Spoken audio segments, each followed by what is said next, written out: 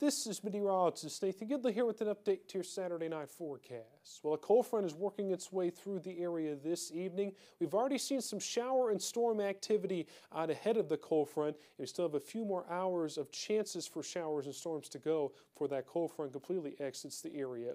By late this evening, though, we do dry out briefly across the area. Still can rule out a stray rain shower, though, as temperatures dip down into the 40s. There's still some additional showers to track through the overnight hours, but we expect the majority of those showers to depart their way off to the east as we get into Sunday morning. Temperatures drop down to the low to mid 40s. Some spots could drop down to the upper 30s, though, as you see there in Warsaw.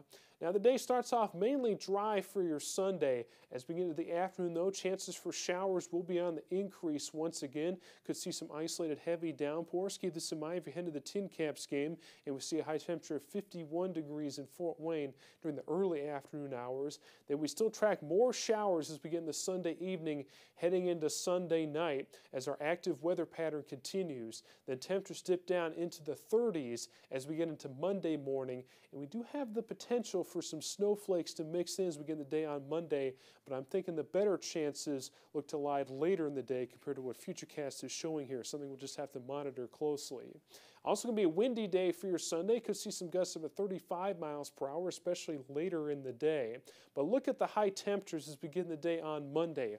Only up to 41 degrees in Fort Wayne. Some spots will stay in the 30s all day long. This could be a historically cold start to the month of May, so definitely stay tuned as we track the temperatures and the rain chances in the coming days, and that potential for some snowflakes to fly or some ice pellets to mix in during the day Monday and Monday night. As you take a look at the exclusive 10-day forecast, highs in the 40s Monday and Tuesday, and some cold nights once again where a frost or a freeze will be possible with temperatures down in the 30s. Rebounding back to the 50s though Wednesday, then 60s by Thursday with slight rain chances Thursday and Friday. Dry over the weekend, still in the 60s, then nearing the 70-degree mark as we get toward the end of the 10-day forecast with more rain chances to track.